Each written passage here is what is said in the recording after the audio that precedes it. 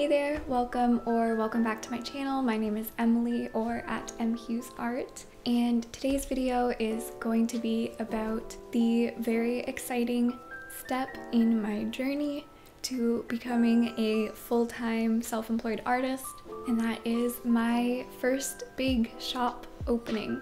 We are mainly going to be talking about the enamel pins that I have made for my shop. I designed them and got them manufactured by the company GSJJ. I really love how they turned out. They make me so happy, and I really hope they bring a smile to other people's faces as they do to mine.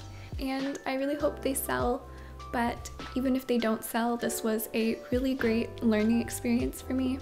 I'm gonna go over how I designed the pin, how I worked with the manufacturer to get an end result that I liked, and then I'm going to talk about my store and how I plan on shipping these guys internationally. I was so excited when this arrived in my mailbox because up until this point I had only seen proofs of the pins, but I had not seen the final product, so I just had to be patient and wait for them to arrive. I also had stickers made by GSJJ, and I will talk more about that later as well. So they each came individually packaged in little bags. This is the free option. You can pay a little bit extra to have them sent in fabric bags or with backing cards. I chose to make my own backing cards, which I will show you in a little bit. These are 1.5 inches shiny copper hard enamel pins. They have 2 rubber backings, which I was super happy about because it means they will stay very secure. It also means that they won't spin around or turn upside down, which is great because there is text on these pins, and you know, I want people to be able to read them. I actually put my pin on my purse, and it just makes me so happy. It makes me want to make art every time I look at it. So I think it looks really cute on my bag. I think it would also look great on the strap of the bag. GSJJ makes enamel pins, patches, stickers, lanyards, keychains, and a whole bunch of other stuff. It's really amazing. It's a really great resource for artists to have goods professionally manufactured at factory direct prices. They offer free shipping to the US, UK, Canada, and Australia. So with enamel pins, there are 2 types, hard enamel and soft enamel. Hard enamel pins are a little bit more expensive because the enamel comes right up to the surface. They're very smooth. Whereas soft enamel pins, the metal is raised and there is a more textured surface. They are a little bit less durable, but they still can have a very cool look for certain designs.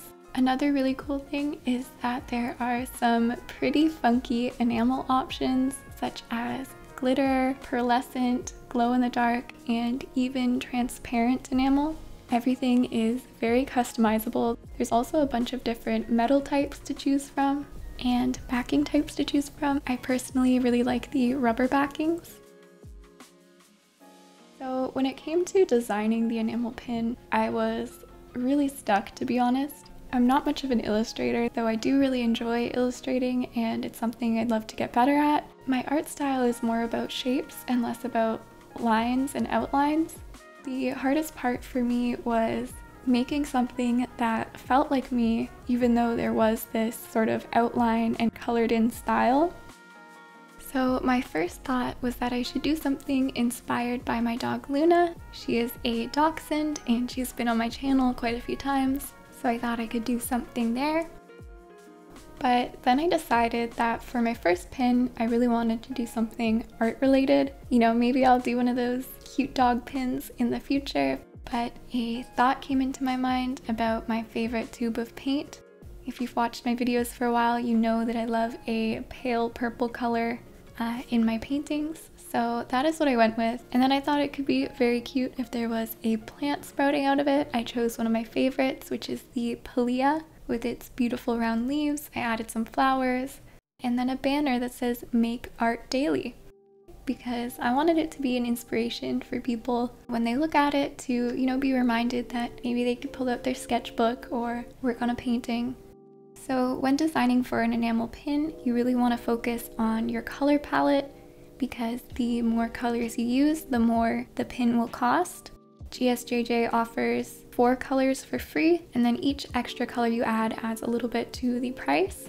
You can also consider choosing Pantone colors, which are basically a standardized set of colors that a lot of designers and manufacturers use, which is probably what I will do in the future, but this was my first pin and I just chose my colors on Procreate and then I sent it off to GSJJ and they choose the closest Pantone color to what you sent them, and I was really pleased with the colors they chose. So here's the finished design I sent them. Within a few days they got back to me with a proof, and I'll show you what a proof looks like. It shows you the colors of enamel that they're going to use, the scale, the type of metal, and the type of backing. So the first proof they sent me, the pin was supposed to be only 1 inch, and I asked them if we could make it 1.5 inches just so that the writing would be a little more legible. And they said sure, and they sent me another proof with the changed scale. As soon as I saw that one, I said it's perfect, and off to production it went. Okay, so I want to quickly talk about stickers. These are the stickers that I got made with GSJJ, and I am very, very happy with them. This is a digital drawing I did of a borzoi, and they really captured the colors very well. The contrast is great, and all of the details were captured very well. I also really like that they offer this easy peel split back. They are water resistant, which is great, and they just look really, really nice. I'm really pleased with the quality of these. So in comparison, on my shop I have some other sticker designs, and these ones I made myself at home. They are also glossy vinyl stickers, and I am happy with them. They look good. They don't have the nice split back that the GSJJ stickers have. And another thing, I don't have a sticker cutting machine, so I had to cut all of these by hand, including Mr. Running Carrot, who had a lot of intricate details. On my website I will state which ones are handmade and which ones are manufactured professionally. So after weighing all of the pros and cons of getting stickers manufactured versus making them myself, I think in the future I'm ultimately going to go with getting them manufactured. I was really pleased with the quality of the GSJJ stickers, so I will probably be going with them again in the future, especially since I would love to make more enamel pin designs, and if I could get multiple products manufactured from one place, I think that would be fantastic.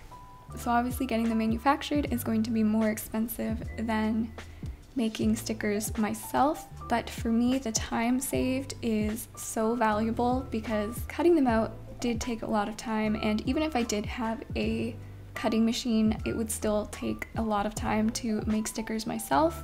And for me, my time is really important, and it would be much better for me to be able to spend that time on making art and making videos. So that's just my thoughts on stickers. So yes, you will find all of these in my store, mhughesart.com/shop, if you are interested in any of these really cute stickers. So as you can see here, I just designed my backing cards on Procreate. I made them roughly 2 by 3 inches, and I printed them on some cardstock.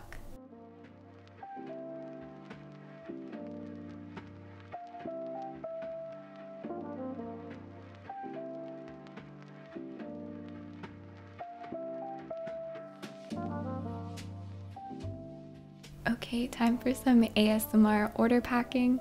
I'm gonna pack a fake order just so I can show you how I'm doing it.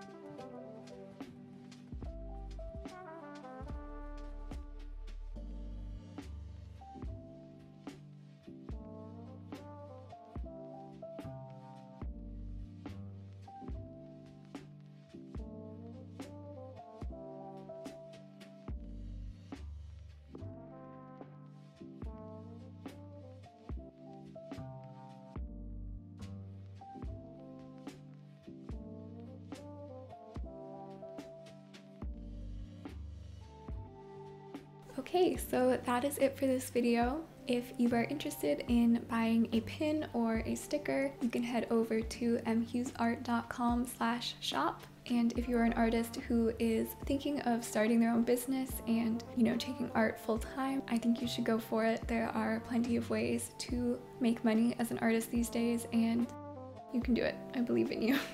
I hope this video was helpful. If you liked it, feel free to leave it a like, and if you want to see when I post next, feel free to subscribe. It means a lot, and I will see you all very, very soon with another video. Bye.